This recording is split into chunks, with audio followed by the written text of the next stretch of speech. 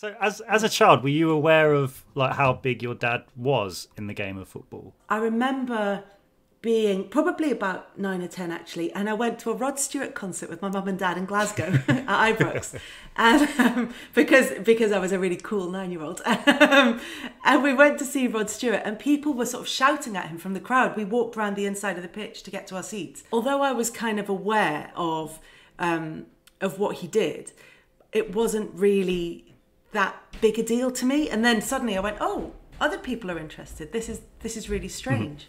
Because I spent a lot of time around the club, and so it's a bit like my dad plays football. Yeah, well, so does mine. Yeah, What's sure, your point? Slam dunk, are you ready to make me? So in terms of like going to new environments, I suppose that would be one way of putting it. So say being the first female host on talkSPORT radio. Did it seem like a big deal to you being the first woman, or was it just getting on the radio? Yeah, I can't remember if I knew that I was the first woman to do it. And I think it's because of that background in Sky Sports News. I did that for 9 years, and I think talkSPORT was the first thing I did that wasn't Sky, that was outside of that. So it felt like a big deal to me. I wasn't thinking, this is it now. I'm coming in as the first woman to do this. It just wasn't something that it didn't occur to me. I think luckily it's a thing that's changing a lot more, and I think James and I were kind of, I don't know, because like when we were growing up, like our mum, she was like a really, really hard-working woman, and she, like her position, what she got to in work, was a very senior one.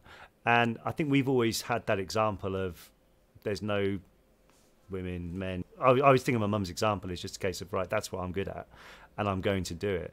And it's only really years afterwards that she told me like of stuff she came up against, you know, of people like there was this one employer or one guy who worked under her who it came to her attention and had been sending emails not very nice about her type thing, and she called her into his office. Called this person into her office and said, "Can you just read this email to me, please?"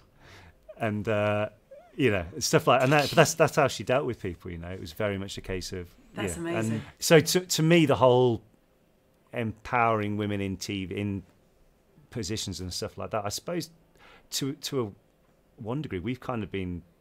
Obviously, being male anyway, we don't see that point of view to begin with. But also having that example from my mum is very much a case of there is always an opportunity there to go and get it type thing. Growing up in a football world, I never had that sense of not belonging that I think a lot of women talk about, that sense of trying to fight to get on the inside, because I'd grown up in it. And whether people treated me or thought of me as being on the inside, it just didn't occur to me that I wasn't. So I think I didn't have to get over that. That was an obstacle I didn't have to get over. I think I had a sort of naivety about things where I just didn't see it. I'm fairly sure there were instances, but I just didn't see them because I was a little bit kind of oblivious to the whole thing. I just kind of got my head down and did my job. Some of the experience that other women have talked about, I find genuinely shocking. That, you know, because I know now that my experience wasn't typical, and lots of women find it very difficult. But I think with me, there was that sense of it being a world I was really comfortable in, but also just not noticing stuff. And I think that really helped me. I think if I'd paid attention, it maybe would have knocked me a lot more. I mean, it's still shocking that here we are this year. And it's still a thing. Like it is absolutely ludicrous. But I mean, cause we've got fortunately lots of female listeners who get in touch. So hopefully they're listening to this thinking, and maybe they've come across people who have been like, you don't know what you're talking about. You're a woman. Do you know what I mean? And it's like, oh right, so you do. Yeah, and I think you'll get that. And I think lots of people want to know, you know, how do you deal with online abuse, or how do you deal with sexism? And I think because of what we were talking about earlier with the way things are in terms of how people talk about people who are on the television, you will get abuse. And if you are male or female, you will get abuse. But if you're female, there will be an extra layer to it, which is there will be sexist abuse in there. And really, there's not an awful lot you can do about it, because it will always affect you, but it shouldn't affect what you do. You can only control what you do and how you do your job.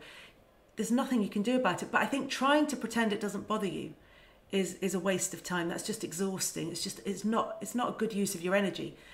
But it's normal to feel affected by it. But as long as you put all your energy into not letting it affect what you do and how you do your job and how you perceive yourself, then I think that's the only way really that you can deal with it. Slam dunk, are you ready to meet me?